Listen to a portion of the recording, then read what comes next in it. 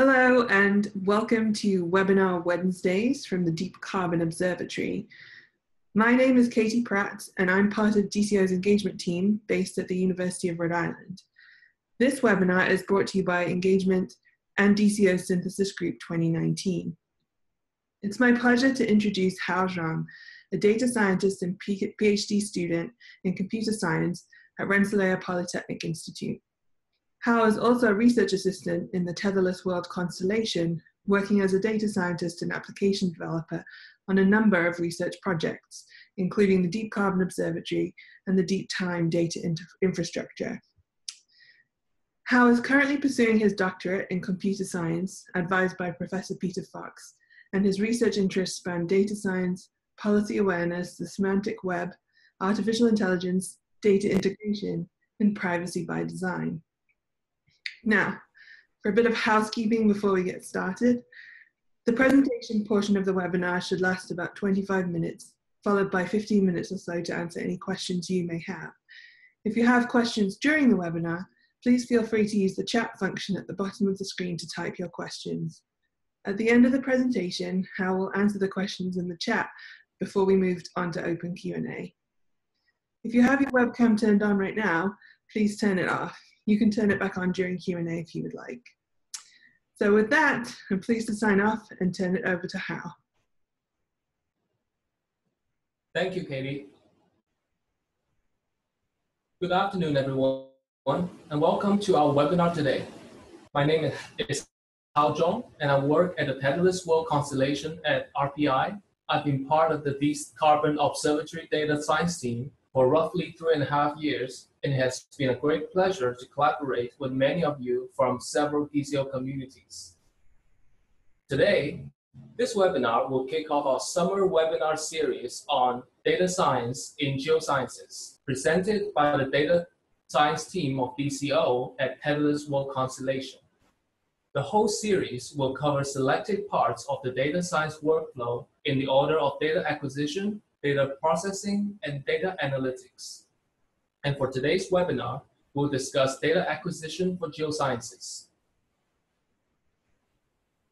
Data is the raw material we find or create to gain an understanding of the domain. This understanding can be gained through exploration, organization, or analysis. This understanding usually originates from data and progresses iteratively towards information and knowledge. Information can be gained by interpreting the relationships and patterns that exist in the data. And knowledge is in turn obtained when the patterns and meanings in the information can be learned by a larger audience. Such a progression of human understanding is not always linear, but constitutes what we call a data information knowledge ecosystem. In this talk, we are concerned only by the first part, the data, particularly the creation and gathering of the data. Over the nearly past century, enormous amount of data has been produced, archived, and published across the geoscience community. Development of experimental devices, analytical tools, as well as scientific methods have been the driving force underneath the accelerated increase in quantity and improvement in quality of geoscience-related data. In recent decades, such exponential growth of data has uncovered new data-intensive approaches toward research questions that were once before unsolvable in the absence of enough data, and even encouraged the pursuit of many new discoveries. Therefore, data science has become unprecedentedly instrumental in geoscience research. While numerous high quality and comprehensive data sources are made available for geoscientists, such as EarthCam, MinDat, BAMS, PetDB, etc., many challenges still lie in areas such as dark data acquisition, integration, quality management, processing, analytics, and so on. Understanding and adoption of suitable data science practices throughout the data lifecycle cannot be emphasized enough in order to maximize the utilization of existing data and unleash the full potential of data-driven discovery in geoscience. For today's episode, we will discuss data acquisition in geosciences. We will focus on two main aspects of data acquisition, namely data rescue and data access. For data rescue, we will feature a special running example of the legacy thermodynamic data rescue accomplished by the data science team in the recent years. For data access, we will demonstrate a couple of examples on how we can obtain well-curated and integrated data from several existing data sources. In the end, we will be able to have these acquired data ready and loaded in an analytical environment for further processing and exploration. First, let's ask our question. What's data acquisition? Traditionally, data acquisition is the process of measuring the electrical or physical phenomenon such as voltage, current, temperature, pressure, or sound with a computer. Traditionally, there are three modes of acquisition: observation, measurement, and generation. Data acquisition missions are usually motivated by curiosity in questions, are used to supplement or prove a theory or hypothesis, and usually come along with exploring new ideas. This is one of the simplest examples of data acquisition by observation. A person who wants to understand the punctuality of CDPA buses so that he wants to have an idea of when the bus will actually arrive at the bus stop, rather than the official schedule. By observation, he collects data about arrival times of buses at a certain stop. And such observations are limited to a number of challenges, such as interference of other buses, missing seeing a coming bus, calibration of his watch, as well as unanticipated metadata and procedural mistakes. Besides observation, we also acquire data by measurement. For example, we want to research the properties of a colored plastic film by testing the relative intensity of the wavelengths in the white light source through that film. We can use a special tool called a spectrometer to measure the relative intensity of this light. It's connected to a computer and records all the values by using a software program that interacts with the device. And the result of this measurement activity cannot always be perfect. It might be affected by external noise, inexperience with the software, and etc. Data, when not directly observable or measurable, needs to be generated. For example, in order to explore how severely the 2008 mortgage crisis impacted major financial firms, we generate the weekly highest and lowest stock price of chosen financial firms in a time range around 2008. One will need to query and filter the data in order to get the result he wants, and sometimes computation is also needed. Here, the quality and representativeness can be affected by factors such as uncommon company changes, lack of metadata, and sometimes our choice of sampling rules can be biased too. Beyond the traditional times, however, we ask, is data acquisition just observation, measurement, and generation? For the information era, data also come from reusing existing data sources which have already been collected by traditional methods. These resources can be commercial or research-oriented. They can be well-curated and integrated, or can be scattering around and less organized, or could sometimes be hidden deep in hardly accessible sources. As far as data science for geoscience is concerned, we here consider data acquisition as a broader and more general phase. It represents a phase, usually a starting phase, in the data science workflow, where researchers acquire data from existing sources, which are traditionally by observation, measurement, and generation, and in the information era, data acquisition can be broadly categorized into acquiring well-curated data as well as dark data. Now, the name of dark data might sound somehow chilling and ominous. Intuitively, one might relate and think about the dark web, where all sorts of evil information and transactions are hidden underneath. Well, we can rest assured that dark data is not in that sense the same thing as the dark web. Dark data generally refer to data that exist but are not readily available, easily accessible, and directly usable. It can also refer to digital information that were curated, however, that were left out and not being used. They're usually unconstructed, unstructured, non-machine readable, and can be incomplete. Dark data can be dangerous for some business, but for geosciences, more often, dark data can be wasteful as vast amount of potentially useful information can be hidden in the dark and can be endangered as they are stored in forms that makes preservation of data difficult over time. These dark data are also referred to as data at risk. These heritage or legacy data could contain observations or measurements that were collected a long time ago for specific studies and are in analog forms such as papers, books, films, and tapes. In times, these data legacy are not only valuable for research, but also unique and non-replicable. They contain observations or measurements of terrestrial, geological, biological, or astronomical object systems and properties as seen sufficiently long ago that they can contribute critically to studies of how things have changed over time. Data rescue offers an opportunity for digital repositories, including institutional repository, data archives, and scientific data centers to provide access to potentially valuable scientific data that is at risk of being lost. Rescue may be valuable not only to restore access to data of past scientific interest, such as environmental observations or social surveys, but also to recover historic information about the state of knowledge and science at the time data was collected or assembled.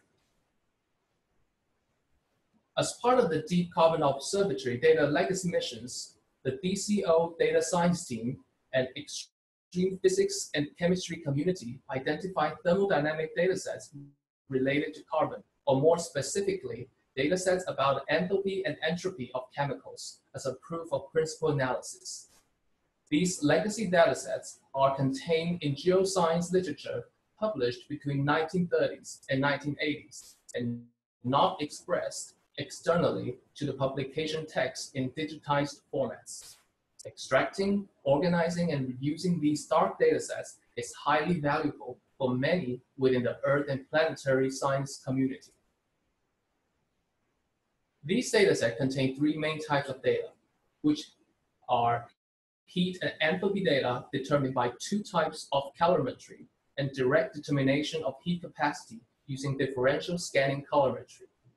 As you can see from the right-hand side, the original data are recorded in ancient fonts and not of the best scanning quality.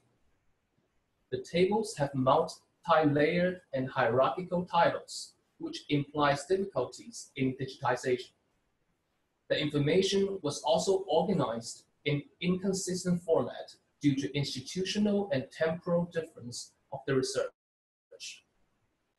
The DCO Data Science Team endeavored to develop a semi-automatic workflow, which includes identifying relevant publications, registering metadata about the data, extracting contained datasets using OCR, which is optical character recognition methods, collaborative verification and reviewing, and finally, deposit of the datasets via the DCO data portal. The data science team implemented a data rescue workflow model using a workflow management platform called Trello. The team has been actively using this platform to ensure the execution of a data rescue workflow since 2015. As you can see, the implement of the workflow has 5 phases, including collection of the publications, metadata, and then datasets, followed by dataset review and dataset deposit. Each individual rescue task is managed by a card, which can move freely back and forth along the pipeline. Using these cards, tasks can be assigned to different team members and can be reassigned again for different phases of the rescue. And team members can paste links, upload attachment, check their completion, and also comment to each other.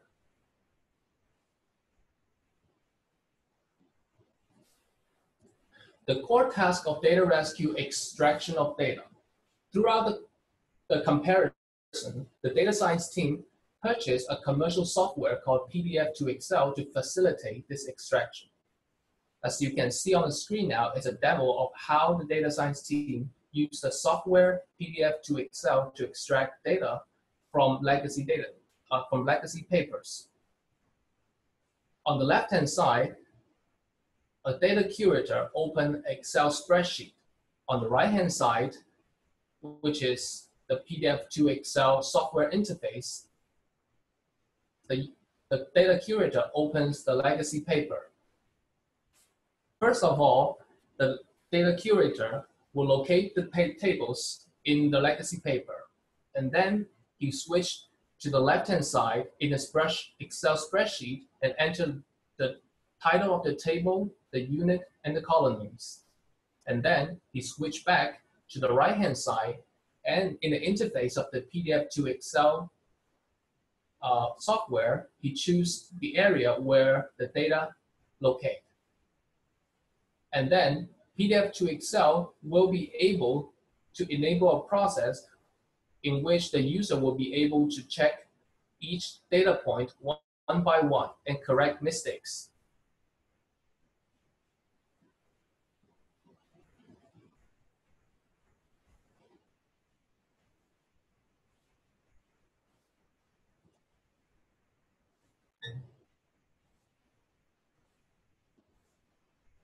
As the user finishes correcting all the OCR mistakes, the content of the rescue data will be copied to the system clipboard, and then the user will be able to paste the result into the Excel spreadsheet.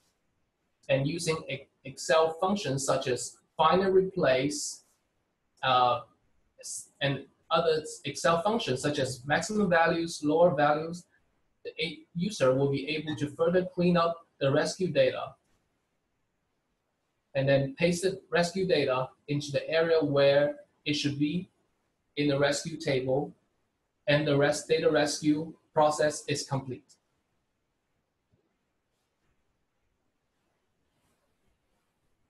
The DCO Data Science team registered the datasets via the DCO Data Portal, where the linked data feature of the data portal provides a mechanism for connecting rescue datasets beyond their individual sources to research domains, DCO communities, and more, making data discovery and retrieval more effective. To date, out of 85 publications by 43 main authors, the DCO Data Science team has rescued 84 datasets containing thermodynamic properties of 184 carbon-related compounds and minerals. Other than the thermodynamic data rescue, starting 2017, members of the data science team, Fang Huang and Fei Fei Pan, also started a project rescuing diamond datasets containing in heritage publications. Thanks to the newer and more consistent publication format, font, and scanning quality, the team developed a more automatic extraction pipeline. In this process, tables and figures are extracted as separate files from original PDF files. These extracted tables are then put through optical character recognition using Adobe Acrobat. With OCR results saved along with the tables in PDF format, a small chunk of code can transform them into CSV tabular format and ready for verification for result. Being able to use batch processing in table extraction, OCR, and transformation to result tables effectively reduce the unnecessary human labor so that the team can focus on result verification, which still remains labor intensive. As the data science team performed data rescue as one of our boundary activities, we also explore what we consider the best practices of data rescue. Practically, there's no unique, the best practice, as data rescue relies on a number of considerations and is subject to a number of requirements and goals. For example, quality of raw data, as shown in the previous examples, can determine the extent of which batch processing and more automatic methods can be implemented. The labor and commercial software cost of data rescue need to be considered along with the value of the raw data too, while the amount of the raw data and extensibility of rescue methods can also affect cost in the long term. Therefore, while there exist general guidelines, data rescue best practices varies in practice in order to promote availability of correct, complete, and trustworthy data that are easily accessible and directly usable. Just now, we saw two examples of rescuing data from dark data sources. Next, let's also take a look at how we can directly access data from well-curated databases. A good number of well-curated data sets and databases has been set up within the geoscience community. There are Mindet, Rough IMA, EarthCam, of course DCO Dataset Browser, as well as PaleoBioDB, the Protein Data Bank, BAMS, and many other sources. Today, let's see how we can access well-curated data from Rough, EarthCam, and of course the DCO Dataset Browser. Rough is a project that aims to create a complete set of high-quality spectral data from well-characterized minerals and to develop the technology to share this information for mineralogists, geoscientists, gemologists, and the general public. The Rough project website contains an integrated database of Raman spectra, X-ray diffraction, and chemistry data for minerals. In partnership with IMA, that is the International Mineralogical Association, Rough also created and maintained the IMA database of mineral properties. In a Rough IMA list, a user will be able to choose freely one or more of the more than 5,200 IMA approved minerals, either manually or by filtering using certain search conditions based on their chemistry. The database can output several different types of datasets on these minerals. It will be able to output all the physical and chemical measurements of information on these minerals. What's more amazing is that it can provide all evolution data from its mineral evolution database, which contains mineral observation data with associating ages and locality information. The user will also be able to choose output option to include or exclude certain variables to their own preferences. The EarthCam portal offers a one-stop shop for geochemistry data of the solid Earth with access to complete data from multiple data systems operated by different providers. The portal returns integrated search results from the federated database such as PetDB, SetDB, GeoRock, NavDat, USGS, Darwin, and etc. The portal features mapping and visualization tools too. So here on the EarthCam, after we log into the EarthCam portal, one can choose many search filters for this search. For example, it can search the geological location. It can enter certain range of chemistry component. And the user can even choose where he wants the data to be from.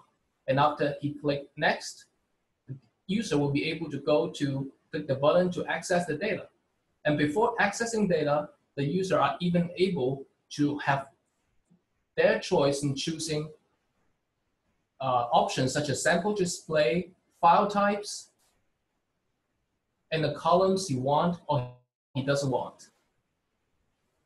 And after you click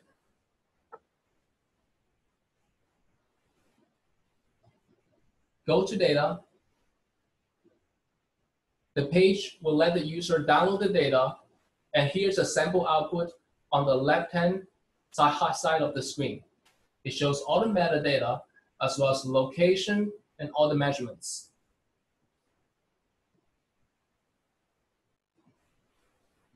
Finally, there's DCO Dataset Browser. One can easily find the DCO Dataset Browser if you go to the DCO website and click the DCO Data Portal and go to Dataset Browsers as shown on the left-hand side screen. After you go into DCO Dataset Browser, On the left-hand side, user will be able to filter the result by conditions such as publication year, creator, DCO community, teams, project belong to, and data type. A user can even go to the search bar above the result and enter certain keywords, such as, for example, a user want the thermodynamic properties of silica. Then he can enter silica, and the result will be filtered. And if the user goes to the result not only shows the metadata that's stored on the DCO data portal, but it also offers a direct access link where the user can simply click on it and download the dataset. From the existence of dark data scattering in the legacy data, from the existence of dark data scattering everywhere to the best practices of data rescue, to the convenient access of well-curated and integrated geoscience databases, we've come far. Data from its humble and primitive existence as a result of traditional acquisition nowadays has become available and accessible to the science community as well to the general public. The eventual goal of data acquisition, as we mentioned before, is to make data usable and in a way, machine readable. For example, the rescued thermodynamic data along with the DCO dataset browser has made the data usable. For instance, we're interested in the thermodynamic properties of polymorphs. Polymorphs are compounds that have the same chemical composition but different crystal structures. For example, graphite and diamond. Groups of aluminosilicate and silica polymorphs can be discovered among the rescue datasets.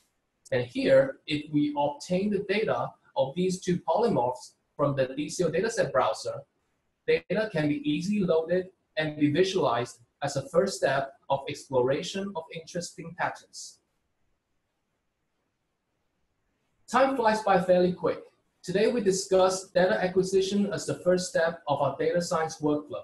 We discussed several demonstrations on acquiring geoscience research data by rescuing dark data, as well as directly accessing data from well-curated data sources for the community. In a subsequent series, my colleagues from the data science team will share on data processing, data analytics, as well as other adoptions, technologies, and best practices of data science in geosciences. And again, thank you very much for joining us today. Thank you, Hao. So we have one question in the chat, and we'll start with that question, and I'm gonna unmute everybody on the call so that you can feel free to chime in and talk to Hao. So the first question in the chat is, how accurate is the OCR software? The accuracy of the software largely depends on the quality of the raw data. If we switch to the slides that contains records, the legacy data sets that we have spread across the 1930s to 1980s, generally, the data science team, we didn't do a summary, but as a first impression, the later data sets are easier to have correct result through the OCR web software than the earlier ones. Sometimes the earlier ones can have, after the OCR, can still have 40 to 50% of error, while the later ones, especially the ones that's already digitized when they are scanned, can have much higher accuracy. And as we talked about another slide, the data rescue not only requires data to be rescued, it also needs the data to be correct, complete, and trustworthy. And for that purpose, that requires for the data rescue a huge amount of human labor. Even we have a data set that's OCR to be 95% or even 99% correct, we still have to use human labor to go over each data point to make sure the data we provide are 100% correct for scientific discoveries. Thank you. Thanks. And another question from the chat is, what's your best guess as to how many data sets have been rescued by the data science team so far? So for the data science team, so far we have done 2 data rescue activities. One is the thermodynamic data. One is the diamond data rescue. Each one of them, for the thermodynamic data, there's 84 data sets currently rescued. Each data set actually just represents one legacy paper, while in each paper there could be multiple tables, and together there's data of 184. For data rescue, I don't have the summary statistics right here. If you're interested, I can try to contact my colleagues later to find out the correct summary statistics. Great. Thank you, Hao. If anyone else has any questions and you are muted and would like to be unmuted, you can click the raise your hand button at the bottom right-hand corner of the participants tab. So let's just see if anyone has any questions.